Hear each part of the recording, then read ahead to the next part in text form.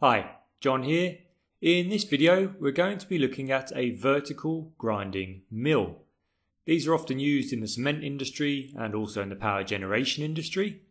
And we're going to have a look at all of the components that make up a vertical grinding mill, and then we're going to look at how it works, and we'll have a look at some of its design features. In order to fully understand how it works, we're actually going to use an example, and the example that I'm going to choose is for coal. So we're going to imagine that this vertical grinding mill is being used to grind coal. So it is a coal pulverizer. Let's have a look at a few of the components and see where the coal enters and things like that. And then I'll explain to you exactly how it works. The coal is actually going to enter through this inlet chute here. It's going to drop down into the main mill body. And we can see we've actually got some blue coal here. And we're going to go inside the mill. Once we're inside the mill, we've actually got some grinding rolls. Got 1, 2, 3 of those. We've got a grinding table, which is actually this surface here, just where the rollers are touching on. So we can see the grinding table and the grinding rollers. At the top of the grinding mill, we have what's called a classifier. I'll go up there now, just work our way up a little bit more. And this is our classifier. We go through the classifier and then through the second stage. And then the coal, the pulverized coal, will exit out of this discharge outlet here, also called a discharge duct. And if we come down here, you can see we've got an air inlet. Well, this is actually a hot gas inlet, and that comes in the base of the mill. So let's have a look now at how the vertical grinding mill works. As I mentioned previously, we're going to imagine that we're using this vertical grinding mill to grind coal. So what I'm going to do, we're going to use some 3D animation. And if we imagine for a moment that the coal is coming down the chute here, and then it is going into the grinding mill.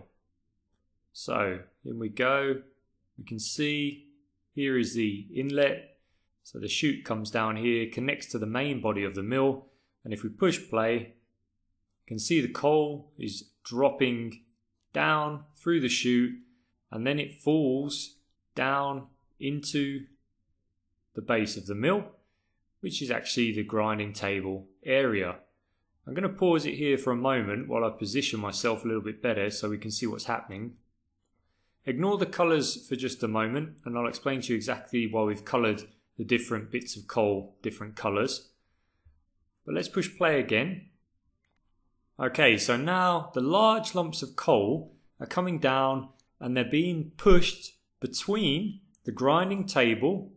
Remember the grinding table, let me just zoom out again, is this area here, it's the grey bit. And the grinding table is rotating, it's dragging some of that coal out towards the side due to centrifugal force, or to be strictly correct, centripetal force. And as the coal comes around, it's going to be pressed between the grinding rollers and the grinding table. And we're going to pulverize the coal. And what we're actually doing here is something called size reduction. So we're reducing the size of these large chunks of coal, and we're going to make them a lot smaller until they're almost like coal dust. Now once that's occurred, let me just see if we can have a look at some of the coal being squeezed underneath. You can see it coming around, some of it goes under there, and we're going to assume now that the blue coal has been crushed down and we have red and yellow coal. Yellow coal being the smallest and the red coal being medium sized. Once we've reduced the coal in size, it's going to be thrown towards the outer periphery of the grinding table because the grinding table is rotating. So it will come out to the side here and gradually we'll have a layer of pulverized coal that begins to accumulate up to the edge here. This is known as the dam ring or retention ring, and once we've got up to this level, we're going to get some overflow, and some of that pulverized coal is going to come over the top of the dam ring or the retention ring and it's going to enter this space here. Let me just go up a second. We have a side piece here that can be used to push some of the coal back into this area. And this area here, these louvres, allow hot gas to enter into the mill. So we've got hot gas pouring out of these louvres and rising up and through the mill. The effect that that has is to take some of the pulverized coal with it. I'll see if I can back it up, maybe we can actually see that. So here we've got some yellow small bits of coal. Imagine this is coal dust. And you can see that they're now rising up to the top. Let's just go up here. Where are they? They're there. I'll see if I can angle this correctly. We can see the yellow bits, the pulverized coal is flying up to the top there, and it is then going to pass through the classifier. Now it's a little bit tight in this space, I've just got to navigate correctly. But we can see the yellow bits of coal dust are going through this section, and then they will travel through the classifier. This piece here, this cone-shaped piece, is the classifier, and it actually rotates. It rotates a lot quicker than what you're seeing now, but it rotates so fast that it will actually impact with some of the oversized coal particles and return them back to the grinding table.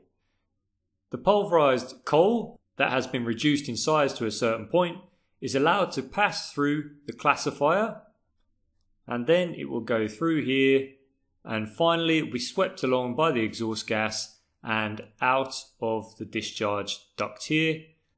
And then our pulverized coal will go usually to a furnace or a storage area. Notice that the classifier returns some of the coal back to the grinding table, and it does this through the rejection cone, and that is this whole section here. You can see it gradually gets smaller and smaller, and our cone then returns the red bits of coal. These were the medium-sized bits of pulverized coal, and they will be sent back to the grinding table where they will be reduced in size again. And that means by the time that they've done this maybe several times, they will end up being yellow-sized bits of coal, and they will essentially be coal dust. And that means they can pass through the classifier and go to the furnace. Now the rollers themselves, we actually have 3 grinding rollers in our example. I'll back this up a bit so we can see them better. And we can see that the grinding table rotates and the rollers are stationary, but they will also rotate. This ensures that we get even wear across the grinding rollers themselves. Coal itself is very abrasive, so the grinding table needs to be hard coated in order that it can resist the effects of abrasion due to grinding the coal. We can retract the rollers easily using rocker arms. That's the rocker arm here. You can see we have some sort of hinge arrangement. That means we can rotate the grinding roller and then it will be outside and we can perform maintenance. The other way to retract the grinding roller is simply to pull it axially outwards, although that really depends upon the design of the grinding mill. In order to grind the coal effectively and in a controlled manner, we'll actually use hydraulic power packs in order to maintain the same amount of pressure between the grinding table and the grinding rollers.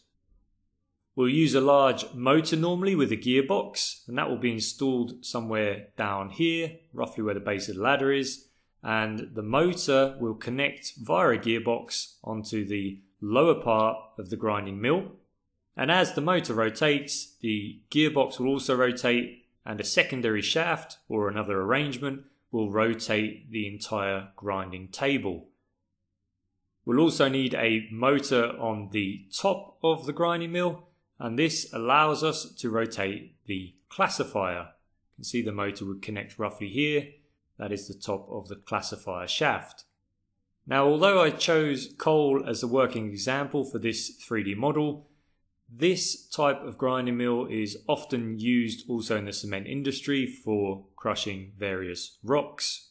But thermal power stations, coal-fired power stations will often have one of these vertical grinding mills if they're quite large in size or if they have a large megawatt capacity.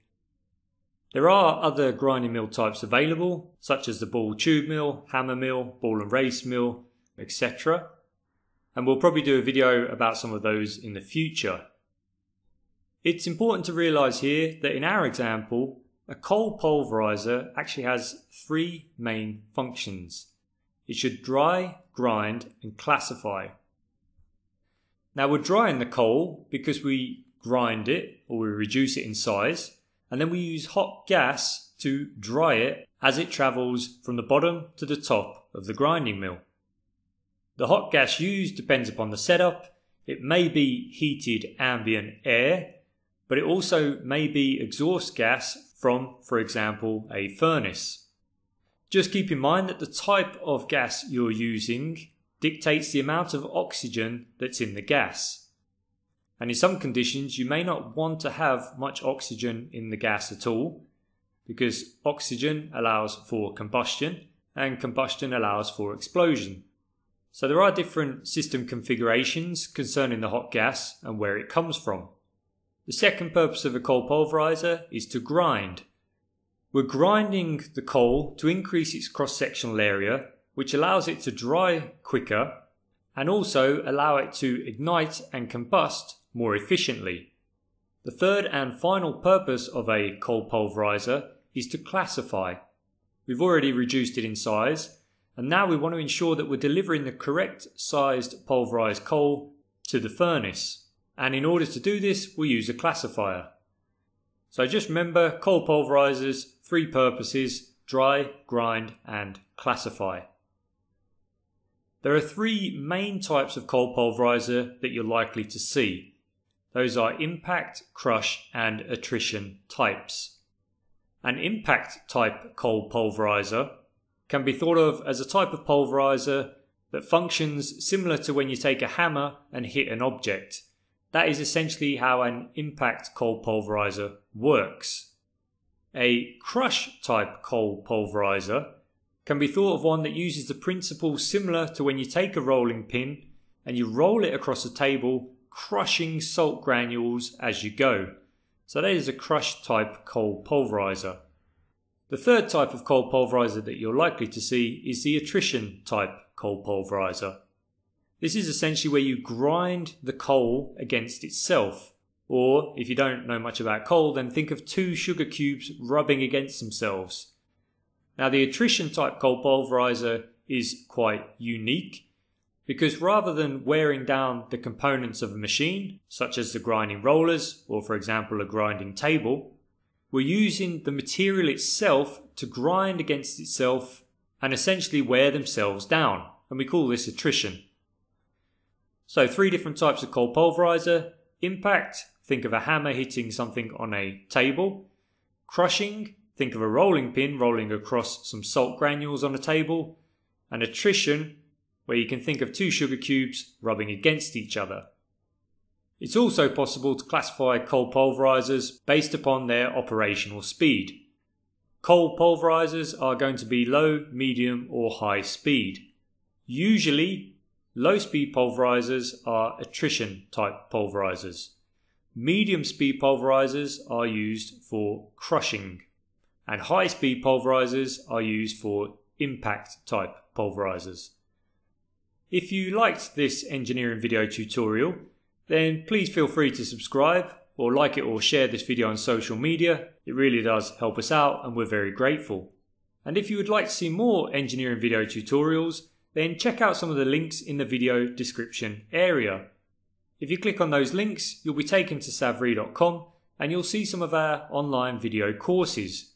We have over 30 hours of engineering video tutorials, and we cover everything from heat exchangers to pumps to valves and diesel engines, to name just a few courses. Thanks very much for your time.